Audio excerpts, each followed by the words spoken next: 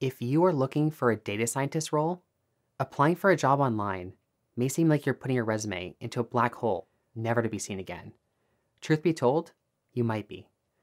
One way around this problem is to get a referral. A referral is an employee recommending you for a job.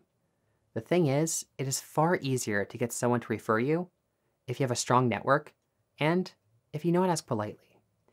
In this video, I'll walk you through some essentials of asking for a referral so you can get past the dreaded applicant tracking system. It starts with finding someone who can refer you. This is where having a strong network can help. You can start your search by looking on LinkedIn to see if you know anyone who is currently working at a company you are interested in.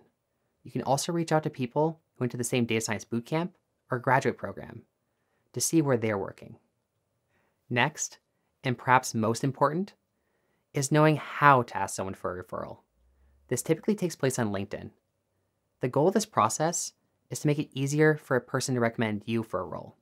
Sending someone a LinkedIn message or email like, "I'm looking for a job and would like to know if there are any openings in your department," is not an optimal approach.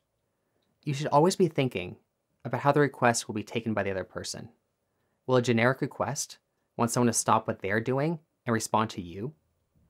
In my experience, one approach I found useful is to first search for a job opening at someone's company and ask if someone can refer you for that role.